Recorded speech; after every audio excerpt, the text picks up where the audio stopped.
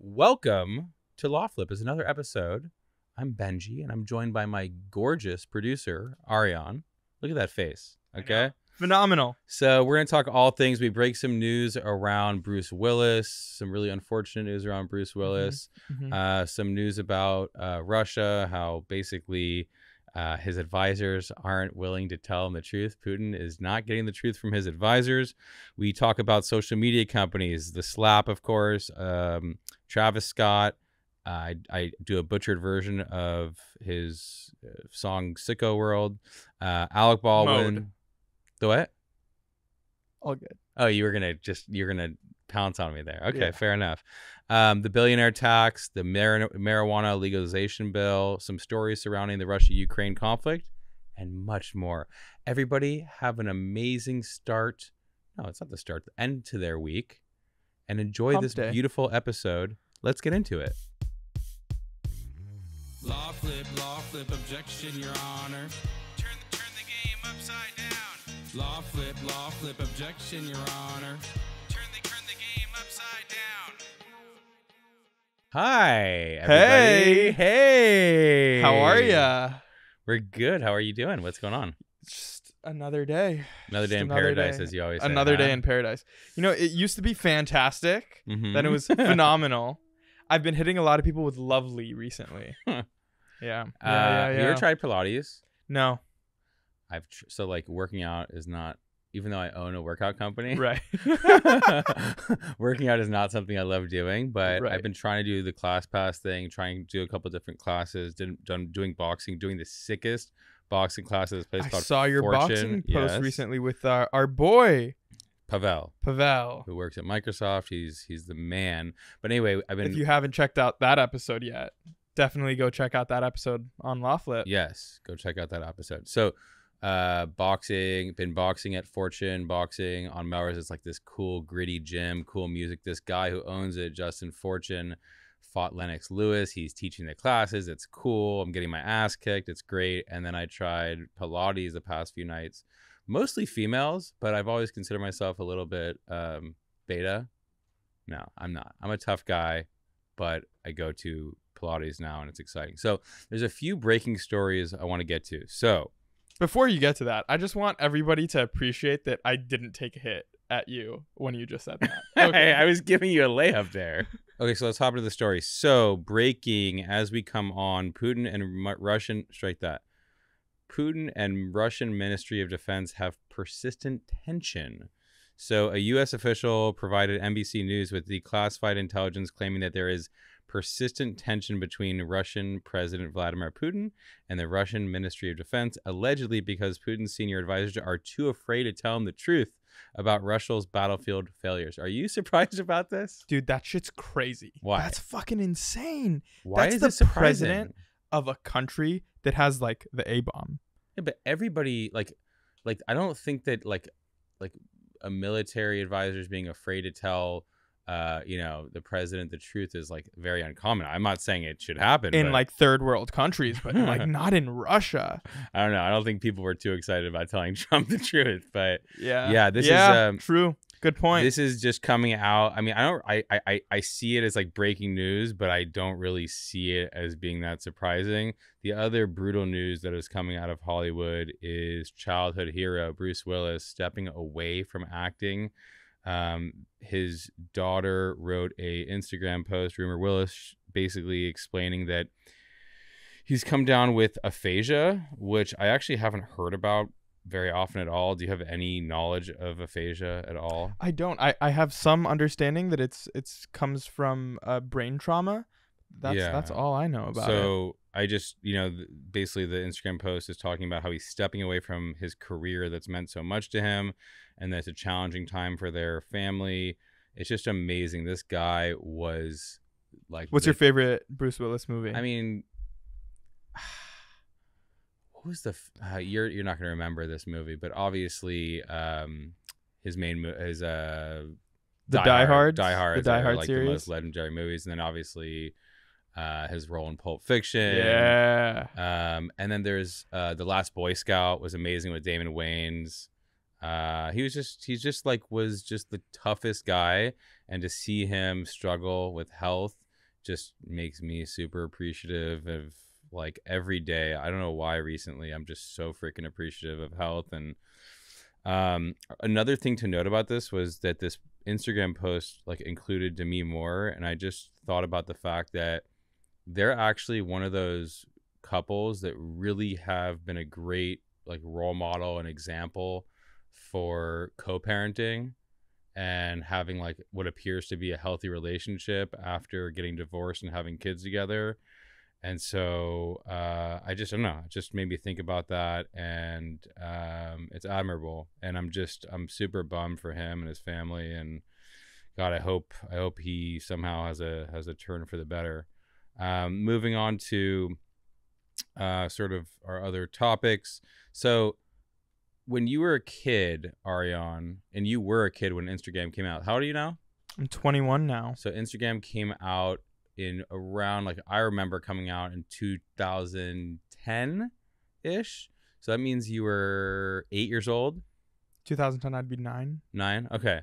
So were you on Instagram as a kid? I didn't even get my phone, I think, until middle school. Or Okay. I think, no, must have been like 5th grade when I got a phone. And like, were you on Instagram? And or? I think I downloaded Instagram. Are you liking Instagram right now? Am I liking Instagram right now? In what sense? Like, do you enjoy social media right now? So I downloaded this new app. It's called Be Real. Uh-huh. Okay. You get a notification. Yeah. You have 2 minutes to post. All it does is it takes a photo from your front facing and rear facing cameras. Mm-hmm. You can't add any effects. There are no likes. There are no followers. You post it. Okay. You have friends. Your friends could see it, and there's a discover, and you could go and discover anybody else's shots. That's kind of cool. You could comment, and you can react with pictures of your face. Okay. I'm on that app for maybe 5 minutes a day. Okay. I get to check in with my friends. I get to communicate with my friends. I get to see what they're doing. And because you get notified at the time of day, there's no bullshit. There's no setting it up. It's real. You just be real. Okay, well that's You're not real. yeah, that's And not normal that social media. Is an app that I highly recommend you go get. Okay. So, yeah, a lot of parents are going to be wanting that, and they're also going to want to be suing social media companies. So, a new California law will allow parents to sue social media companies. I always like another opportunity to sue people. So, the bill would essentially hold the social media companies accountable if the apps prove to be harmful for children. Assembly Bill number 2408, also known as the Social Media Platform Duty to Children Act, would hold the companies accountable if they prove to be harmful to children. If they prove to be harmful to children. I don't know. So it basically says that if like the apps or any portions of them are developed, designed, or implemented or maintained features that were known or should have been known by the platform to be addictive to the users. Every single app is designed. Can I tell you what this is? Yes. This is the new tobacco company bullshit. Yeah. Like, it's just never going to happen. It's just never going to happen. What? They're lawyered up. These media companies Yeah. and these tech companies are lawyered up the same way big tobacco is lawyered up. And they're just never going to be held accountable. Ever. It's a tough one because I basically completely agree that social media, yes, the positives are it allows you to be, sort of creative. It helps you promote your business. But like all in all, it's a pretty like brutal negative place. And I could just see, even with my son, like I asked him what he wants to be, and he said a YouTuber. I was like about to jump out the window. I was like, and wait, I'm on YouTube. Shit. Are you a YouTuber? I guess you are. Oh, You're God. an I'm a influencer. TikToker. Apparently, I'm a TikToker. You're a Check out TikTok. I'm sorry. I don't even understand this. I have one TikTok that has 500,000 views. I'm getting like tons of views on TikTok. People are shit talking me. It's like, I really have to. It's a great place to bully Benjy. It's a great place to bully Benjy. Okay, so I don't know. I actually think that there needs to be checks and balances on these social media companies because they basically take the greatest engineers and scientists in the world and figure out how to make us as addicted as possible to it. So there needs to be some sort of balancing on this thing. Okay, so just really quick take. Our Taylor, I'm going to let you finish moment of the generation, the slap. Okay. The slap. I'm not like everybody has a take on it. I'm not really interested in anybody's take. The joke wasn't even that funny. It was just the whole thing. It's like You're interested in one person's take. Well, I was telling you that Jim Carrey. I was actually like, I've always like looked at Jim Carrey as like being this incredibly funny person, but I like really deeply troubled and just like in pain, like trauma all the time. But I saw him commenting on this. It was like the most sober, like sort of like analysis that I've seen come from him. And he basically was just saying how he was sickened by the standing ovation that Will Smith got when he won. Hollywood is just spineless and mass, and it really felt like this is a really clear indication that we aren't the cool club anymore. And just he was basically saying that if he was Chris Rock, he would have sued Will Smith for $200 million. Right. And just like really, he's like, I don't have anything wrong like against Will Smith, but it just was fucking insane. Yeah. And I don't know. I just thought I thought it was cool to see him. I think the angle he took was like the defamation. Yeah. For Chris Rock. Like that to just be standing there and then to come and get bitch slapped in the middle of a fucking the Oscars. Fucking wild. Yeah. It's a sort of rhetorical question, but whose team are you on in the Will Smith Chris Rock debacle? You know, I know a lot of people that are supporting Will Smith. Okay. A lot more than I personally feel that I would. Yeah. So you don't really support. I mean, like the thing is, until that moment, I've always looked at him as like this incredibly inspirational. And by the way, his act, he did deserve that Oscar performance was unbelievable. But it was like a little bit like he came out as Richard Williams that night. Yeah. It's crazy. Okay, so Ariane, when I say she's in love with who I am. Back in high school, I used to bust it to the dance. Now I hit the FBO with duffels in my hands. I did half a Zan, 13 hours Teleland, how we act like a light. What do you think when I say that? I think, oh God, please make him stop. But that is like one of those like epic rap lines in the past like 5 years that just when it comes on anywhere. Everybody even though knows. I just like completely butchered it and also the TikTok it was like viral on TikTok for a minute. The light switch. So yeah, that's like the famous Drake line from Astroworld, Travis Scott, and he's on stage again. Travis Scott, you know that? Is he really? He performed at like an Oscars Bel Air like mansion party. He performed like a small set which included the Sicko Mode song. And there's also an update on the Astroworld case. This is going to be, talk about a blockbuster case. This is going to be just insane. But he basically, ahead of all this litigation, has created this thing called Project Heal, which is a $5 million initiative that includes funding for an effort to address safety challenges for festivals and large-scale events. So on the one hand, like, he's doing something positive, and like if he wasn't doing this, everybody would be bitching. On the other hand, people are saying, hey, this is just a PR stunt, poisoning the well for any jury pool to make him seem like a more sympathetic person. What's your take? I mean, you said it right there. If he is poisoning the litigation against him, like, and it's just all a defense, then like, are you really helping anybody if you're just not going to be held accountable? Fuck that. I mean, the problem is that it's like, what can he do? What can he do to actually? I think like the only thing I could think about that would make him anybody happy is like literally, here's my financials. I am worth $100 million. Here is 99. Here's it in the pool. I need $1 million to survive, and now like I'm gonna go make a new living off of new music. That like all my wealth, it goes to all these people. I will take recommendations from everybody on how to be a better person going forward, and I'm gonna work on this Project Heal. But I think this just looks like a drop in the bucket for him. He probably has like people paying these costs for him. I don't know. Yeah, you don't. Yeah. No strong opinion on it. No additional take. Okay, fair enough. You know why? Let me tell you why. Because fuck this guy. Yeah, I'm not a fan. I'm not a fan. Look, when that song comes on in the club, am I going to sing it and dance to it? Absolutely. But have I heard from people very close to him before this and even through today, that he is an absolute nightmare to work with. He's just a cocky, irritating guy. Even just that one time where that kid came on the stage and was trying to take a picture of him from like a festival, and he embarrassed the kid. He's just an asshole. Yep. And not a fan. Don't fuck with assholes. Okay. Some new updates on the Alec Baldwin case. So our most viewed TikTok to date and most commented TikTok to date is definitely the Alec Baldwin case. People are going crazy on there. And so the latest breaking news from this case is Alec Baldwin denied culpability in the killing of cinematographer Helena Hutchins and said he should not be held financially responsible. He claims that his contract protected him from financially being responsible for her death, and he sought coverage of his legal fees. He's basically arguing that it was not his responsibility to determine if the guns had live rounds in it. Strike that. He's arguing that it wasn't his responsibility to determine if the gun had live rounds in it. So this is his responsibility legally?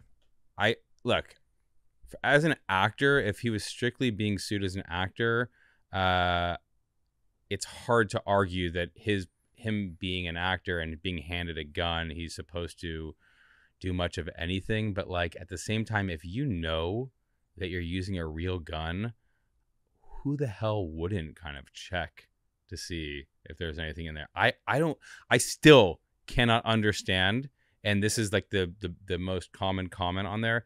How on earth in 2022 do you have a real gun on set? It's the craziest thing I repeatedly hear about this case. And so anyway, one of the things he says, he's basically, like we said in the previous episode, which is, he says it's a rare instance where the system broke down and someone should be held legally culpable for the tragic consequences, but that person is not Alec Baldwin. So he's basically saying it's not my responsibility, it's somebody else's, and I shouldn't be. He's basically suing for indemnification for the other people involved to be paying for his legal fees and all that, which is not surprising whatsoever. When you're in a lawsuit, what people don't understand is if you're suing, you try to go for every pocket. When you're being sued, you try to go for every pocket in the sense that you don't want to pay it. You want to find anybody else that could be responsible for paying it, whether it's the insurance company, whether it's your partners, whether it's your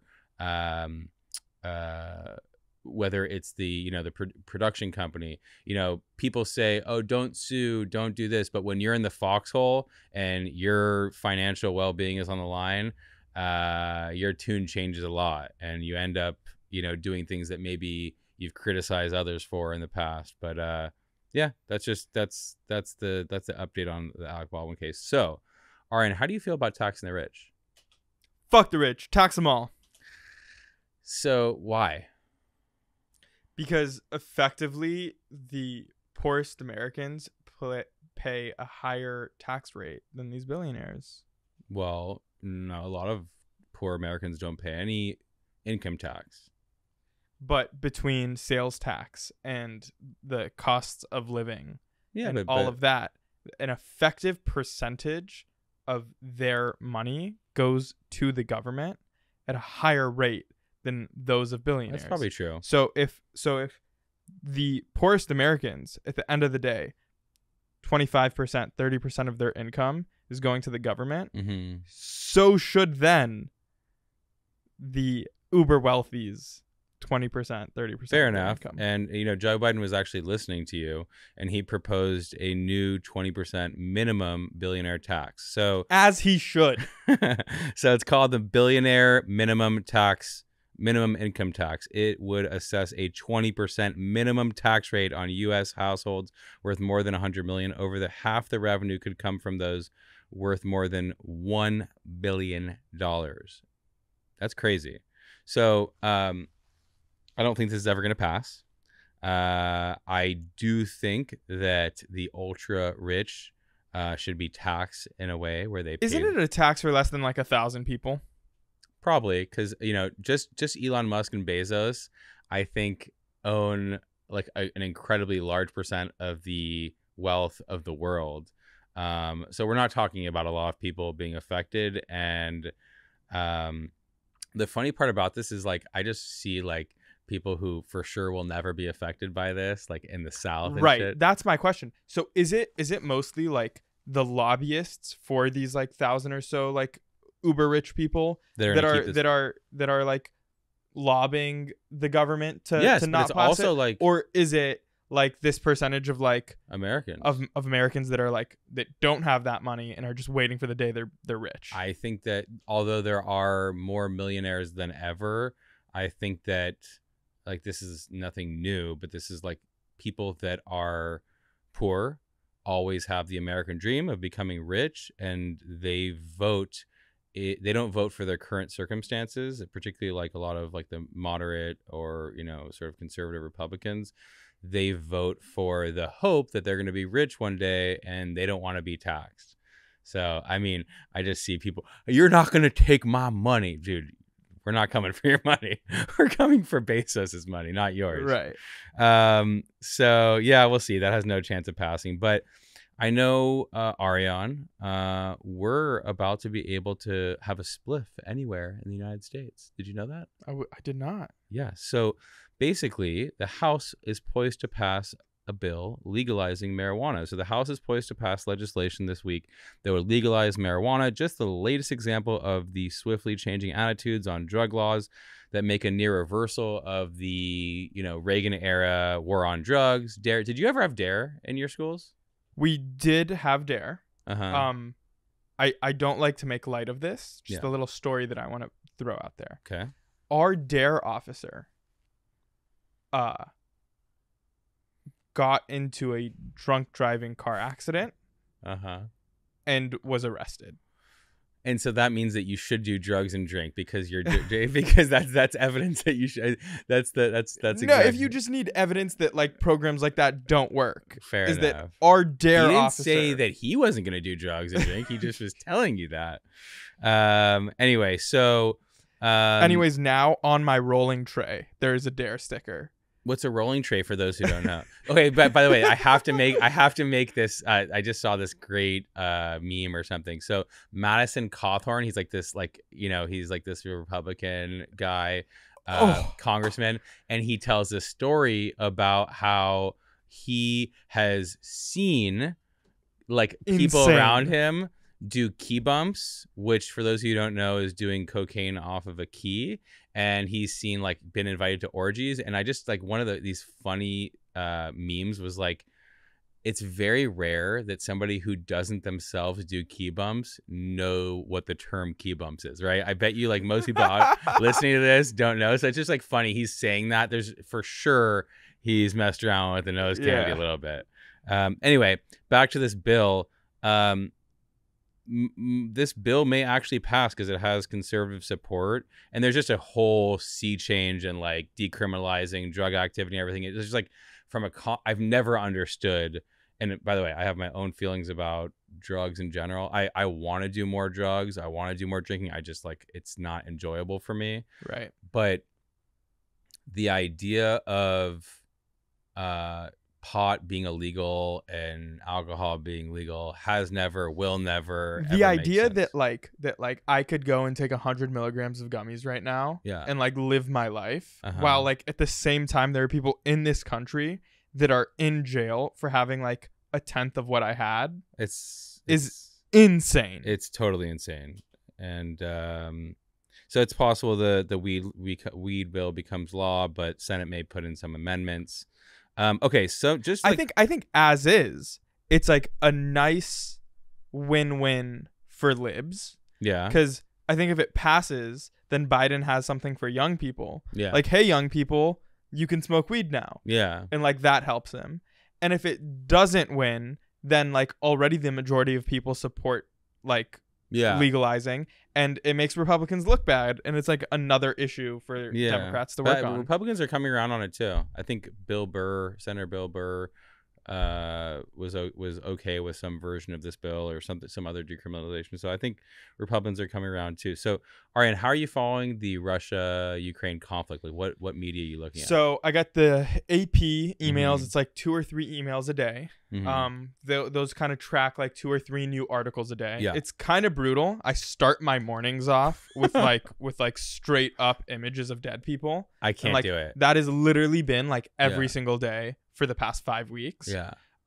And it's terrible, but I also feel that it's like really important that I take a look at it, because like that is this world. That is like I this know. world that we are living on. How and many? it's the first, I'm sorry to interrupt you. Okay. It is the first like war that I'm an adult to like fully understand what's happening. I was too young for Iraq. I was too young for Afghanistan. Like I didn't really understand what was going on in Syria. But like now that like I have learned things and Wait, I just realized, follow the Were world. you like a year? Wait, how old were you at 9/11? I was born in February, and that was September. September is what, month 9? Jesus Christ.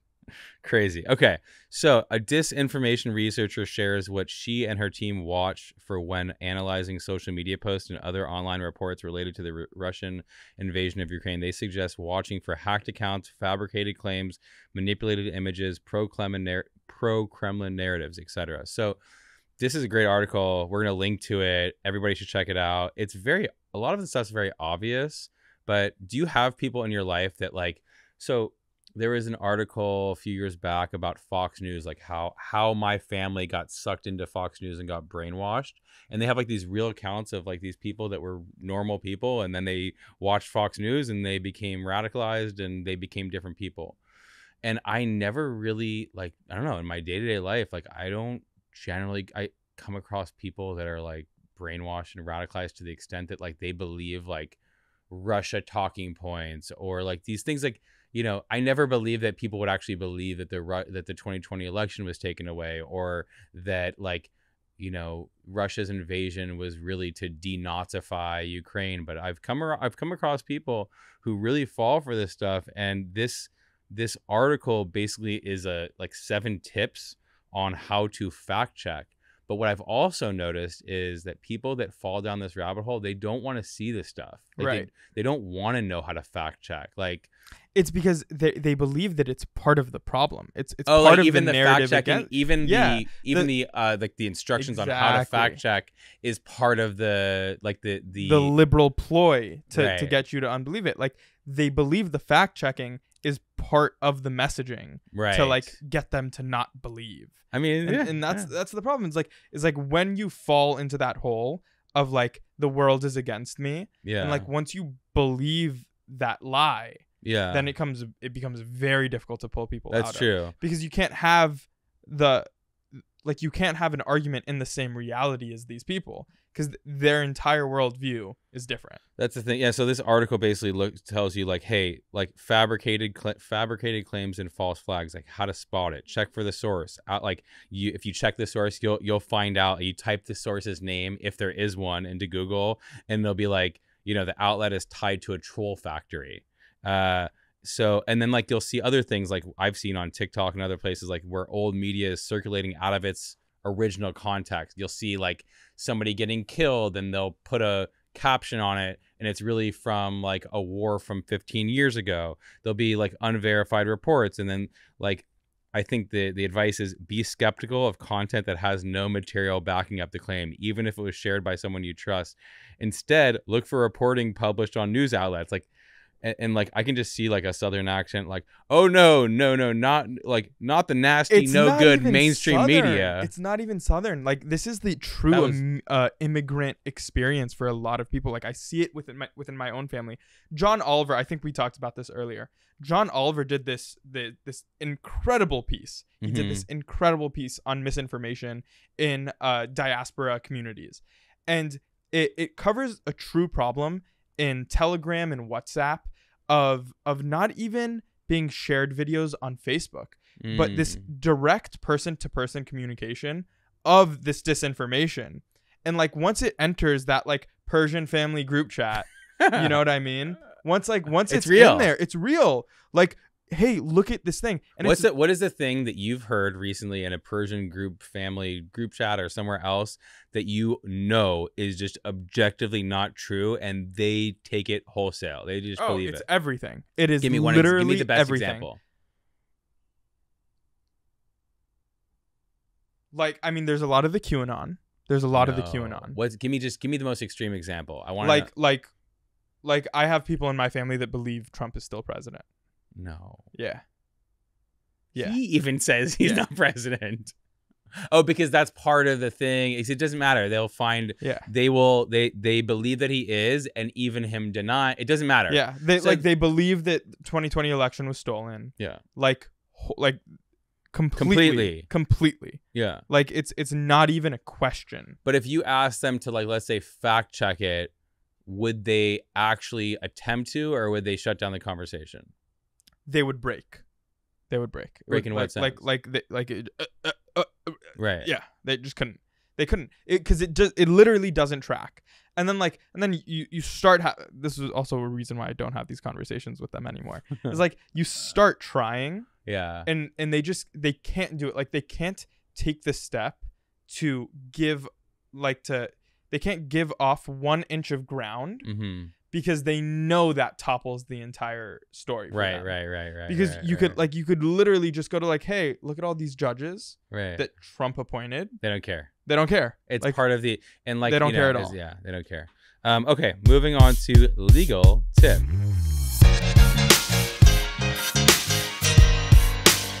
Your employer might be underpaying you.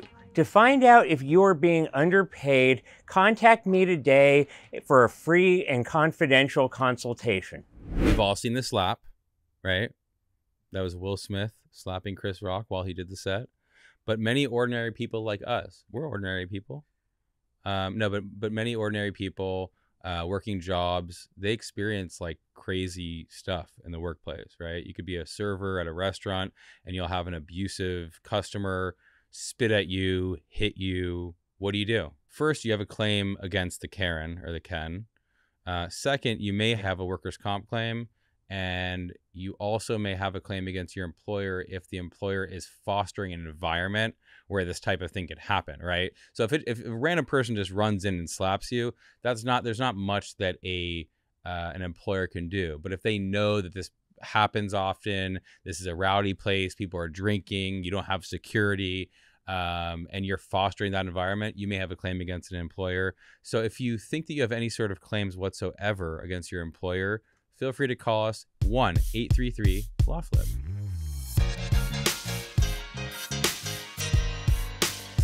It was a great episode. We talked about all sorts of stuff. We got a little bit of inside action on Arian's family group chat. And we will see you next time, LawFlip.